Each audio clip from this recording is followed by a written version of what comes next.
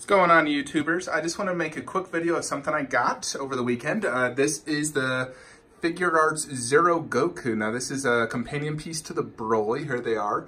More or less, their bases can connect. However, they're too close at that rate, so I like to display it like this. I think that looks really good. Unfortunately, they're angled, so you'll see their back. So obviously you'll want to see Broly's much bigger and you don't want to see his backs. And I have so many Goku figures, I'm fine seeing him from the back. So I have it angled like this, right in between my 1/6 diorama of statues.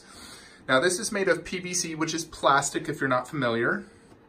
So I'm going to go ahead and show it to you. It is just one piece, so you don't have to do any type of assembling.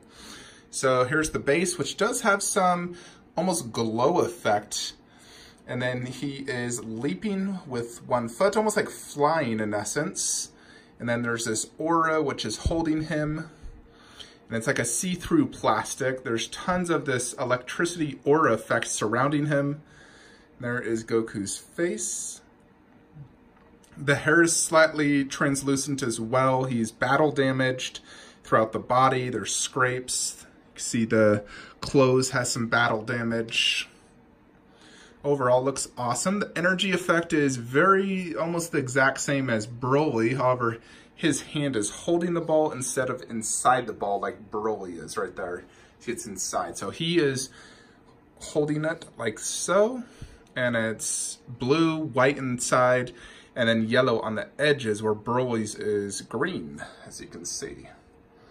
So this cost about, $75. So, I mean, it's definitely more expensive than your typical Figuarts Zero. However, lately they've been making the bases and, just much better overall. I mean, if you compare this to like that Super Saiyan 3 Goku, there's obviously quite a big difference. This has a much better base, more special effects, and just looks better.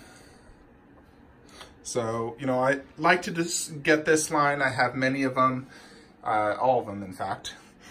And the Vegeta. And this Broly one with the Goku is definitely my favorite. So, these two, and then I'd say the next best is going to be the Goku versus Vegeta I got right here. That one's really cool, and I added those special effects. So, definitely great two little Dragon Ball Z. If you're on a budget, can't afford much, these are two awesome little pieces you can get. And this is the older Broly version, which I personally prefer the look of. I think it looks better than the new movie. So this is by Bandai, Figuarts Zero Goku Burning Battle.